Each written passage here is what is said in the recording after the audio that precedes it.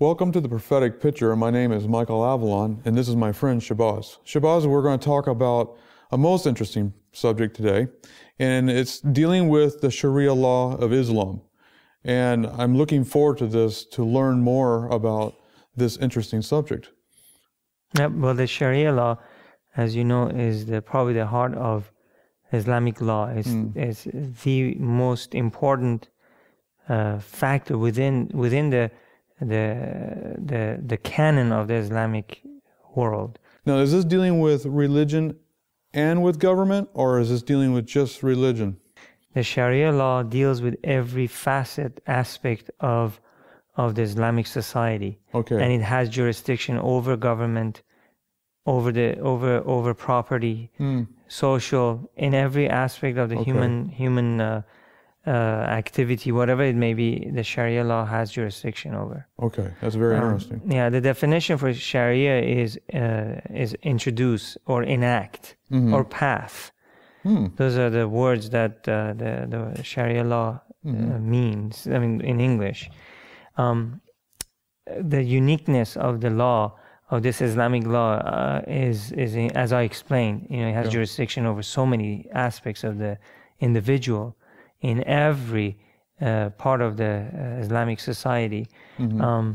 It governs worship, ritual, politics, crime, real estate, So family matters, apostasy, diet. In every sense, the Sharia law has jurisdiction.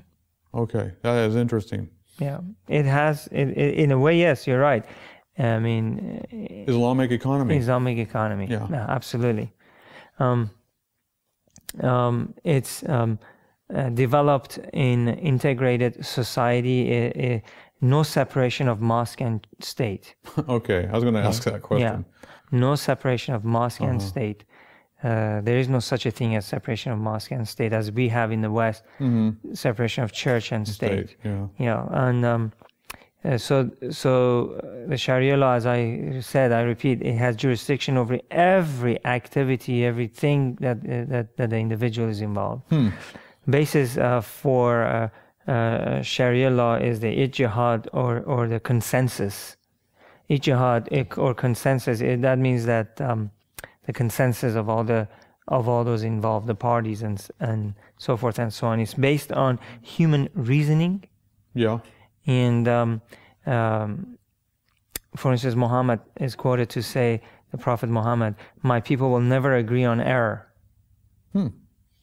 So the Sharia law is a very important aspect of the Muslim life. The involvement of ijma, or the whole community. The whole community is involved, and the whole community takes advantage of it or is under its jurisdiction. Some claim Sharia law was fixed forever. Around 750 to 900 AD, this was the conclusion that they came, that the Sharia law is fixed forever. Okay, so these are laws that have grown over this period of time. Yeah. And when it got to a certain point, they said, "This is it. That's right. We understand it now. We're going to keep it." That's right. So it evolved. It got, as time went by, and of course, some Islamic people want up-to-date rulings. Such as in the United States, the Supreme Court. If there is some kind of a conflict with the Constitution, the Supreme Court may take an action or update something, or there must be an amendment to the Constitution.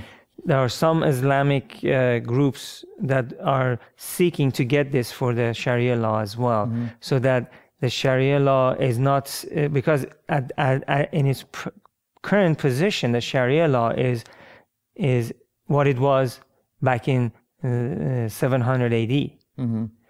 So they're saying, well, let's update it to fit more our modern needs today. Yeah. So there's this discussion and because some of our congressmen have looked at our Constitution as a living document. That's right. And is this what's happening with Islam? Some are looking at it as a living document that can be changed and molded, and some want it to be like that.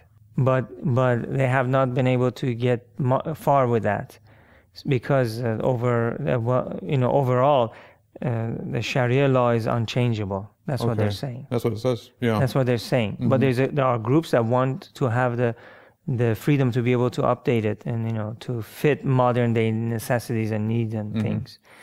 The analogy of the Sharia law, like cases where the Quran or Sunnah have no ruling on any given situation, then comparisons with similar situations are made.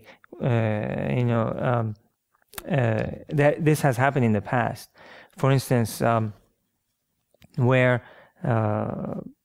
there was a consensus that they could not agree on because the Quran or the Sunnah said nothing about that particular issue, so they had to come and find how are we going to meet this need. For instance, dealing with, let's say, smoking cigarettes or something. Or let's say dealing with an issue that may not be covered in the Quran or in the Sunnah, that is sin. So there's provision made that, okay, what does the Quran say in regards to this specific issue, dealing with something else that could be applied over here. And in fact, there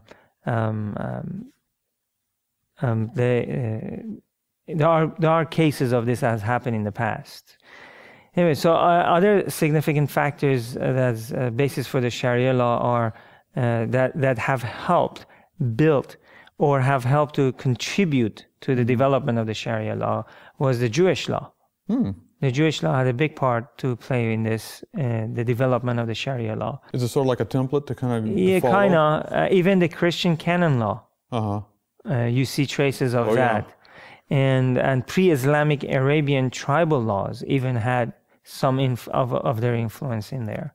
And local laws from non-Arabic Muslim territories have, so we see a little here and little there that have kind of contributed in the establishment of this law. And even European American colonial laws have had some influence over the development of the Sharia law. Now, some fundamentalist groups claim that the Sharia law is a divine, infallible, and they're even prepared to fight with arms to defend it, and even have martyrs in process. Sharia law in the practice is where in the world is the Sharia law being practiced today. Saudi Arabia is one big example where the Sharia law is in practice. Some Gulf states in the Middle East, they practice the Sharia law. They have even applied it both to their civil and criminal matters. And other countries, like other Islamic countries outside of the Middle East, have also adopted or are practicing the Sharia law in civil and family matters. But they have chosen to use Western law when they deal with crime. So not all Muslim countries are united in the usage of the Sharia law in every aspect of their existence, their system. So the fact that the reason why they don't use the Sharia law in some of these countries for crimes, as a criminal law, is due to the strict rules of proving a crime by Islamic criminal law. So they chose to use Western laws to do it rather than the Sharia law. Yeah, and the penalties for transgressing the Sharia law are different. For adultery, which is sexual relationship between married persons and a partner other than somebody's spouse, is typically the penalty is death by stoning. Fornication is sexual relationship outside of the marriage, 100 stripes. False accusations for adultery and fornication, 80 stripes. Apostasy has its own sets of punishment, and use of alcohol beverage, 80 stripes for free persons, 40 stripes for a slave. And theft has different kind. It's defined differently in Islam. Amputation of right hand the first time if somebody's caught for stealing. Amputation of the right foot if second offense. So, of course, not all Islamic countries practice this. Saudi Arabia is one that does, and they're very strong about it. Do you know if Singapore is it because they Islamic? They use Sharia law, but they're not to this extent. But not to this extent. No. Okay. They use I believe they use Western criminal law. Okay. Yeah, and in some areas they use the Sharia law. Highway robbery or war against an Islamic state is execution. In Surah 5:33-34, it says the punishment of those who wage war against Allah and miss His messenger and strive with might and main for mischief through the land is execution or crucifixion, or cutting off of hands and feet from opposite sides, or exile from the land. So there are several different punishments for someone who's rising up against the Islamic nation. So this is actually happening today. This kind of this Sharia law is in effect. It's in effect in some nations, but we don't hear about it. No. Okay. No, in some nations, it's in effect. Okay.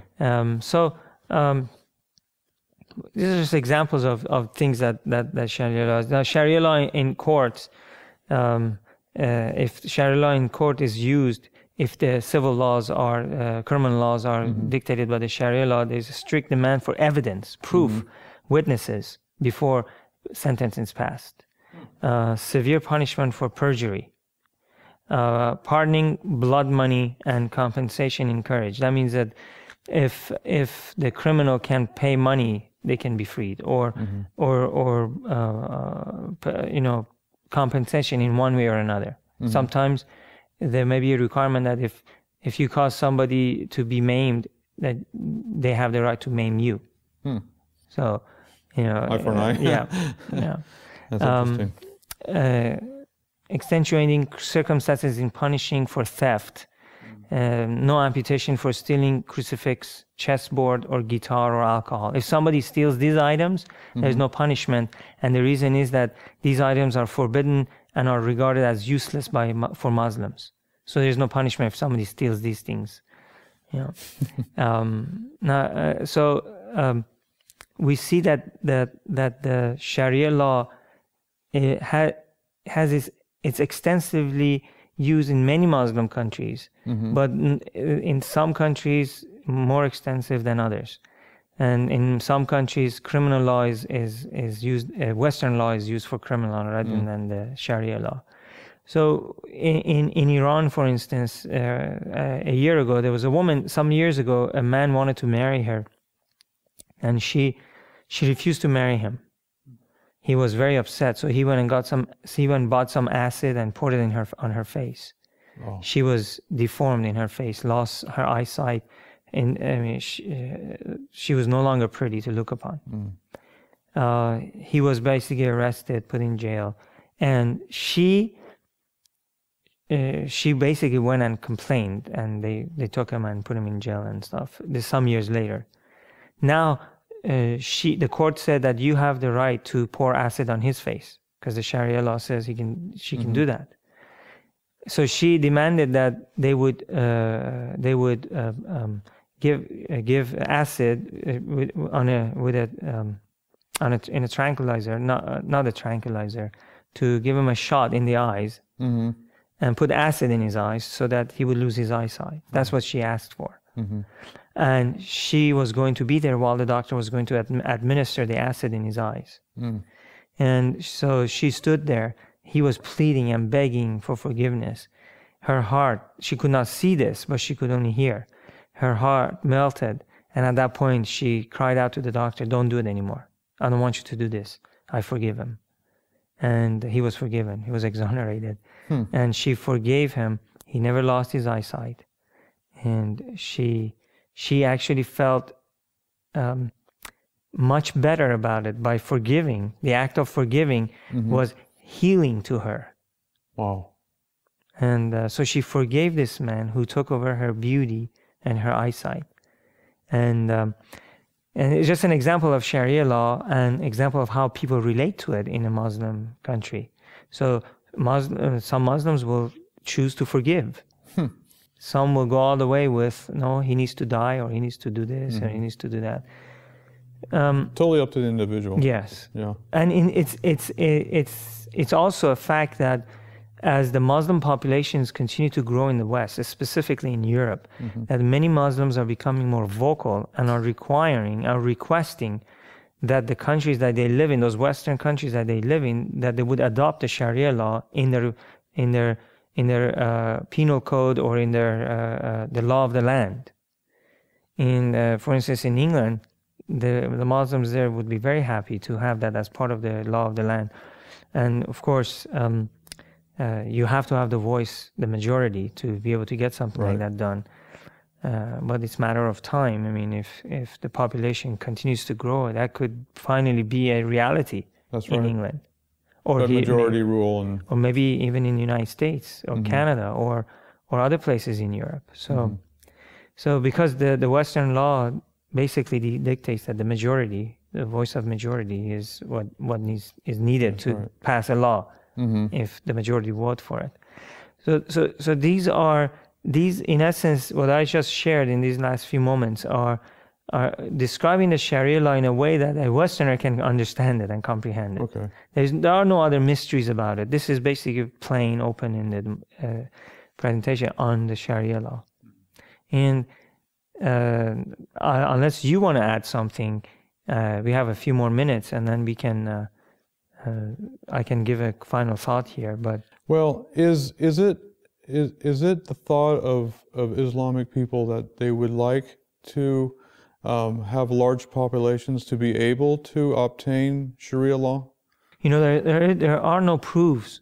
There's no proof to prove that this is a motive. But there's rumors that are floating around. There are rumors that are floating around. Yeah. And since some legislative bodies within these Western European countries, some Islamic organizations have requested or have silently spoken about this to the government, or have mentioned or have given the idea, there has been leaks of this information that's caused people to be alarmed. That is it possible that we're going to have Sharia law in England, for instance? There are a lot of people that are worried about this.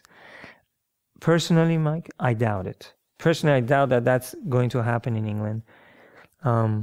It doesn't fit prophecy. No, it doesn't. It doesn't fit prophecy. The Bible prophecy is clear that the last day events are going to be heralded from a Christian corner. That's right. Or at least claiming to be Christian corner. You know what I'm saying? I'm glad you brought that out, because there's a lot of people that are looking to the East, the Eastern question they call it. Matter of fact, this question, the Eastern question, has been a subject for many years, maybe 100. and people are always looking to the East. Matter of fact, this is interesting. I got a beautiful CD of the Bible. The whole Bible is on the CD. And as I was listening to the book of Revelation, because I try to memorize Scripture as much as I can and listen to the Word of God, and I'm listening to Revelation, and when it gets to Revelation 17, where it talks about the great whore, all of a sudden Islamic music comes on. Because the world is looking at the king of the north as, which, we talk about in Daniel 11 and all that. They're looking at the king of the north as Islam. That's right. When Bible prophecy doesn't say it's Islam. No, it doesn't. Because like you were saying, it's going to come out of Christianity, the movement that's going to try to destroy true Christianity. That's right. So I'm glad you brought that up, because that is a lot of confusion going on in the world. A lot of evangelicals are looking that way, and unfortunately, there's even some Seventh-day Adventists that are looking that way. That's right. And it's causing confusion among God's people and in the world. That's right. And in conclusion, I don't believe we need to be worried about possible Sharia law in the near future or in the far distant future in regards to having a Sharia law in the West. Yeah. If it happens, I highly doubt that it will happen. It will be a very small country, because it's just not going to happen. And but I hope that our viewers have taken advantage of this segment of our program, and that you've learned something about the Sharia law. And we hope that you will tune in future programs, both this program and other programs that this station airs. And we wish you God's blessing.